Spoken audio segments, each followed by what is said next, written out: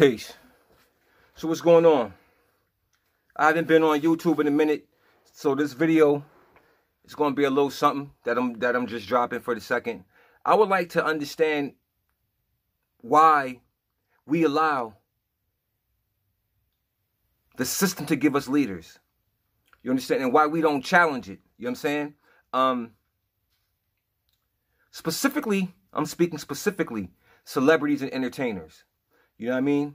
It's strange how I see celebrities and entertainers taking positions as so-called leaders. It's like when they have no leadership qualities at all. They have entertaining qualities, they have charisma, but they really have no leadership skills. They really have no leadership science within them. You understand what I'm saying? All they have is that title of celebrity or entertainer or athlete. These are the things, these are the required titles for anyone to become a quote unquote so-called leader of the quote unquote so-called black community. Celebrity, entertainer, or athlete. You understand what I mean? And the thing is that the celebrity, entertainer, or athlete is given to us. Real leaders are chosen by the people. A real leader or leaders isn't given to someone. They're chosen by the people. Real leaders come out of the very paradigm that they're trying to alter, fix, or change. They come out of the very people that they're trying to save, that they work amongst, that they live amongst. That's where leadership comes from. It comes from the grassroots. That's where it comes from. You know what I'm saying? When somebody gives you leadership, whoever gave the leadership is in a position of power. Why? Because when they give you leadership, that leadership has an agenda that's given to the leadership. You understand what I'm saying? That has to be trickled down to the people. So that's a form of ultimate control. You know, it's always said that those, you know what I'm saying, whose thoughts are controlled, their actions don't have to be worried about.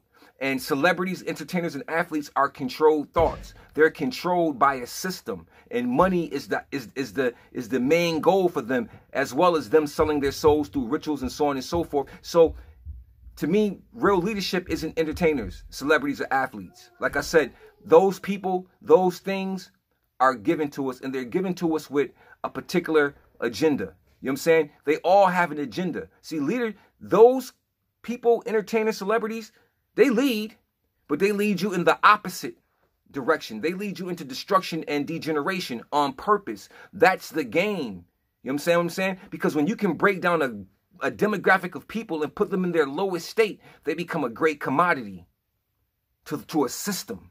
You understand what I'm saying? When you can have a person acting in their lowest nature, they become a great commodity to the system, because the system is built on the reception of the low nature. It's built on consequence for the low nature, but there's money in the vibration of the low nature. You see what I'm saying? So entertainers and celebrities and athletes are put in place to sway us from our best and strongest possibilities. Back in the institution of slavery, entertainment was the tool that one may have utilized to get a little better favor on other slaves than others could. You understand what I'm saying? The royal battle, you know, what they call the Royal Rumbles now in WWF, they used to have it amongst the slave men, aka the POW men. They used to have that same thing going on. Brothers fighting each other, put them in corners and so on and so forth. They fight each other and they entertain these slave masters, these Europeans. They entertain them. Then you had the court jester, like in the Middle Ages, what they call the clown, the funny one. You know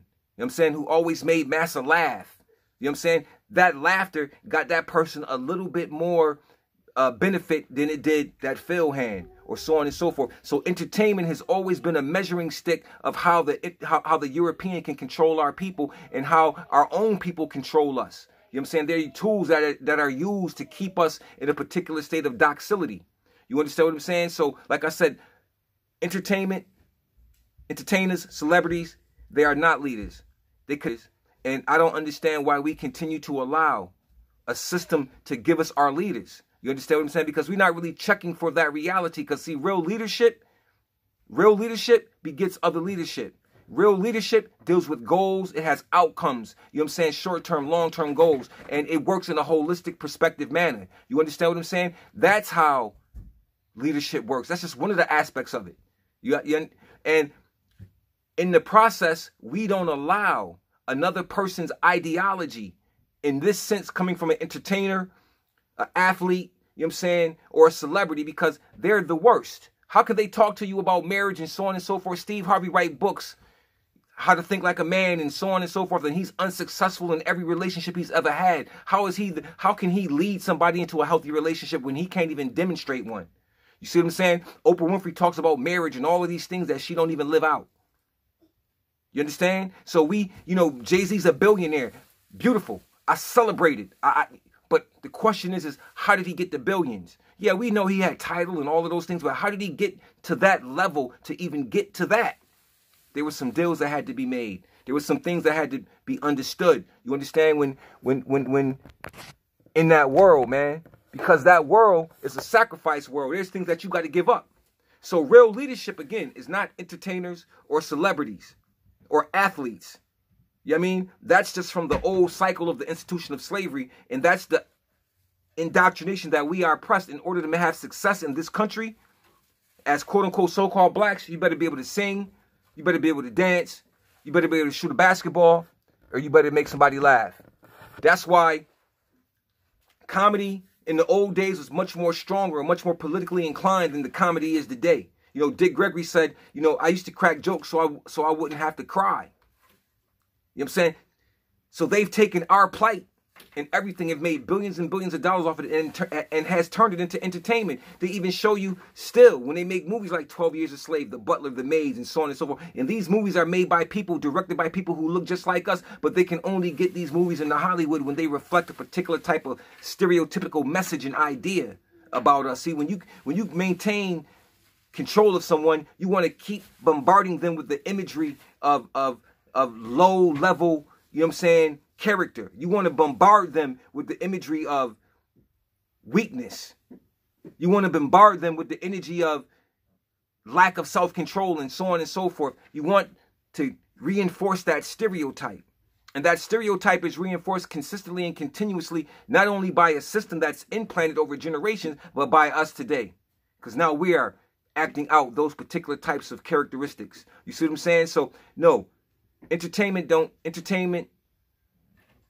is not leadership. Celebrities is not leaders. You understand what I'm saying? Athletes are not leaders. Even though as individuals, they may have, some of them can do things individually and they may have some successes. But the question is why are they doing it? You understand what I mean? Is it really because they love the people? Is it because they want more play into the society, more influence and control? So when they make a power move, the people will fall right in. And that power move will not benefit the people. It never does. You understand what I'm saying? So those things don't move me too much. The billions of dollars, I respect it. He worked, but there's some things that he had to do as well. You know what I'm saying? Because this is Hollywood, and Hollywood has rules, it has rituals, and it has a dark side. And there's a dark side to entertainment. There's a dark side to these cats.